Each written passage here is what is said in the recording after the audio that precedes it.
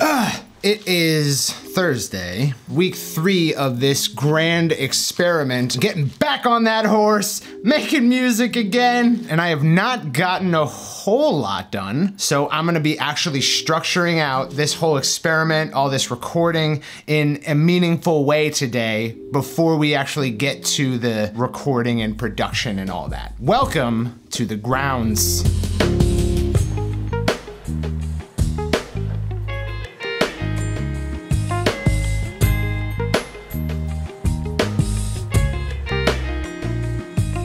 I've broken down how we create this music into a number of different time blocks that are going to occur every single week. I have seeding, which is starting songs, developing, which is working on seeds to turn them into full songs, tracking, and then I have mixing. For each of these blocks, I have a strategy to get all of that on film for behind the scenes. The only thing I haven't addressed in here is video creation, but this gets me like 2 months down the road right here. Now let's talk about the boards. This is how we run stuff, whether it be a music career or our business, and I wasn't doing it for my own music career. The pauper's son wears no shoes, right? It's true as ever, especially true with me, but we're gonna fix that. I'm going to use all the same processes that I use for my business, Indepreneur, on my music career.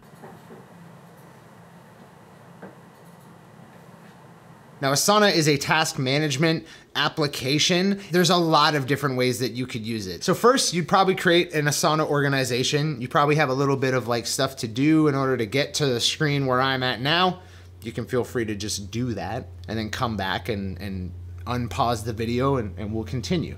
But my team, my organization, is called Testing Grounds, and I am a Testing Grounds artist. So I'm going to click the plus sign on Testing Grounds, and I'm going to create a blank project. For the project name, I'm going to put Some Kid Punk, and then for the default view, I'm gonna select a board. Here we are in Asana. Now we have to do, in progress, done.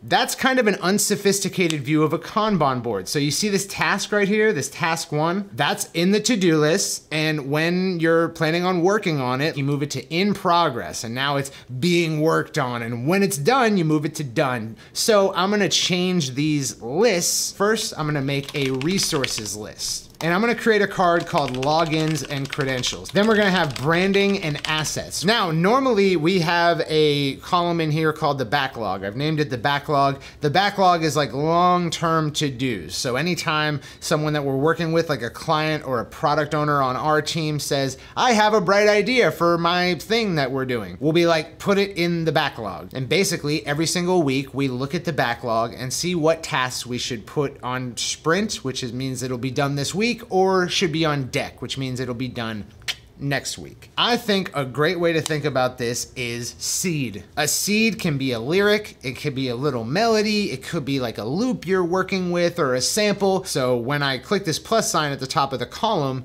we get a card that pops out. Now, I just recently started a song for Andrew Huang's class. I'm gonna call it AH Day 1. I'm just gonna use it as an example right now because it started as a loop. So I'm gonna put chord loop, then development, verse. So I need to create like intro verse. That's how I like to produce. Like if I have a chord loop or something like this, that's probably what I'm gonna start with. So I'm gonna put that as a subtask here in the card. Now, when you click this button in the top right, it creates a subtask, and these are additional cards within cards. Actually, you know what? Since there's multiple stages of development, I'm just going to make a subtask in the development card. So I'm gonna put intro/verse composition, bridge/chorus composition, and then effects layer, fills and ear candy 1, fills and ear candy 2, and like rough mixing. And that's probably development on the production side, right? I'm gonna get it to a place where like, okay, this is how I want it to be. The rest is stuff that I can't do and Cup will have to do because I'm not a good mixer. But that's development. Then I'm going to go into writing, a full lyrics pass, then an edit pass, and then like a melody pass where I'm kind of like fine tuning the melody, making sure it works over what I've produced,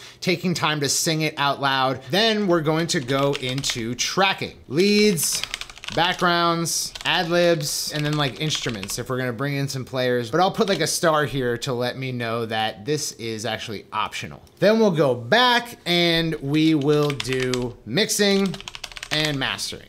This is a basic structure for any song card that I'm ever gonna put into this Asana board. And anytime that I strike up a new idea in Ableton, I can actually go to this card, click the 3 dots on the top, and duplicate the entire card. Now, I haven't used anything that's incredibly specific to this song. I can duplicate it and I don't really have to change much to account for a whole other song. After seeding, we have like structural development, and then I'll put detailed development, and then tracking, which is in most cases is gonna go after development of this song, and then mixing and mastering.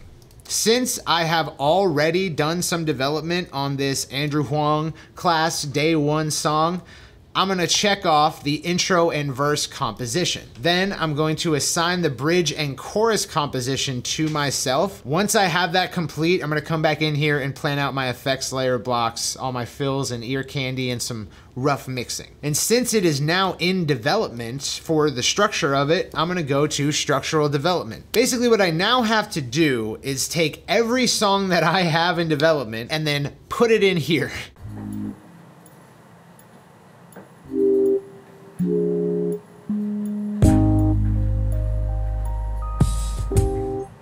So it took me like 4 hours, but I did it. Found all the lyrics and ideas and melodies and songs that are worth saving. There's already 45 songs here that are going to be songs. They're all in my Asana board, ready to go. They've got notes, they're in the right column. Next, I have to block out my time. So to the whiteboard.